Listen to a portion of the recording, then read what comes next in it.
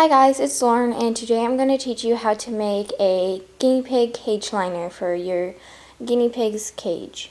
The things you will be needing for this tutorial is your fabric of choice.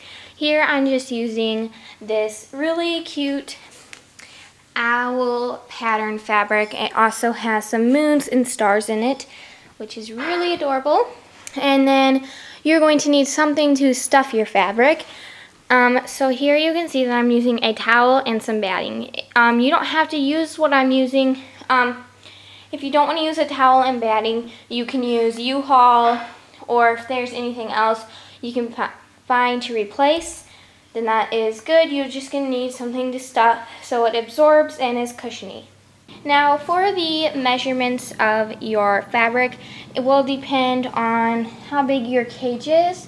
So for my fleece liners that I'm going to be doing, I like to do a 2x3 fleece liner, so that way if I ever modify my cage, I can always change it around. My cage is not a 2x3, but I really like it because then I just have to put in as many cage liners as I need, so that way it fills the whole cage. But I really like using 2x3s just because I feel like it, whoops, my phone went off. I feel like it is nice because then when I ever change my cage, I can still use the cage liners. So the size for a 2x3, if anyone's wondering, is a 50 by 60 inches.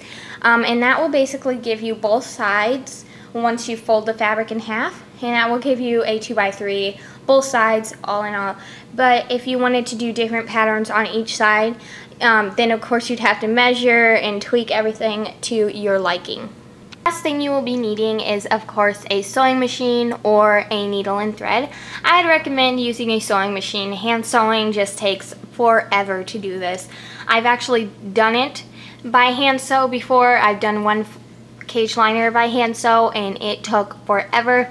It took me 3 days to finish because of course I didn't want to just sit all day sewing. Your hands get tired and it's just a mess. So with doing a cage liner with a sewing machine, it works so fast, probably like 20 minutes at the least, or 15.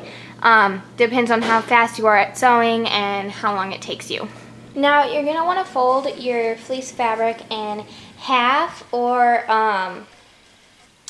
and you're going to want, when you fold it in half or whatever you're doing, if you're doing two different sides, you're going to want to put the good side in the inside. Like here, this was really hard for me to tell, but if you can look closely. So if you look closely, you can see that this side has more fluff to it than this side does, and that's how you can tell which side is the good side. So the one with more fluff is the good side, so that will be folded in.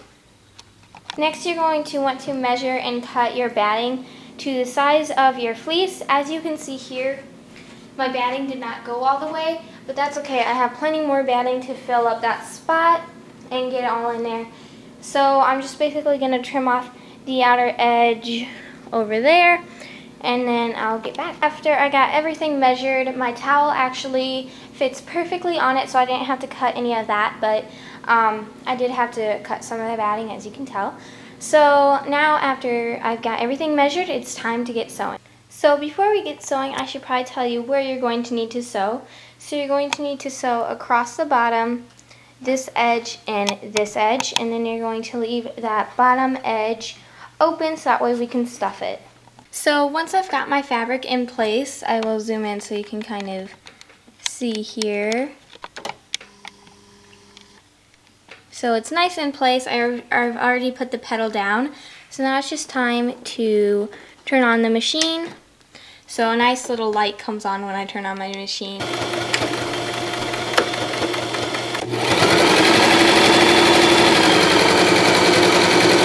So after you've sewn all of the edges, except the bottom here, it's time to flip this inside out. Noelle, seriously!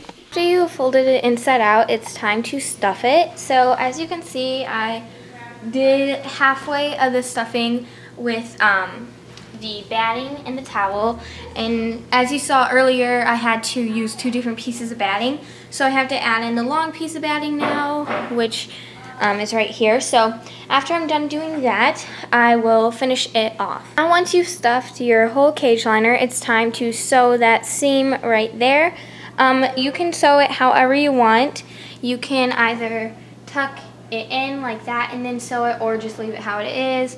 I probably will just leave it how it is. I've done it before. It looks fine to me. I usually put that side against the wrong side of the cage, like the side that doesn't really matter, I guess you could say. So that's what I'm going to do.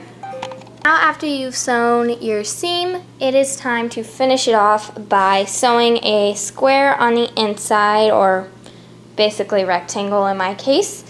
Just on the inside, about maybe 3 to 4 inches from the edge, and that will hold everything in place. That way when you wash it, the towel and the batting doesn't get all wadded up. It'll just stay down. Now once you finish that, you are all done. So thank you guys so much for watching, and I hope you enjoyed. Bye!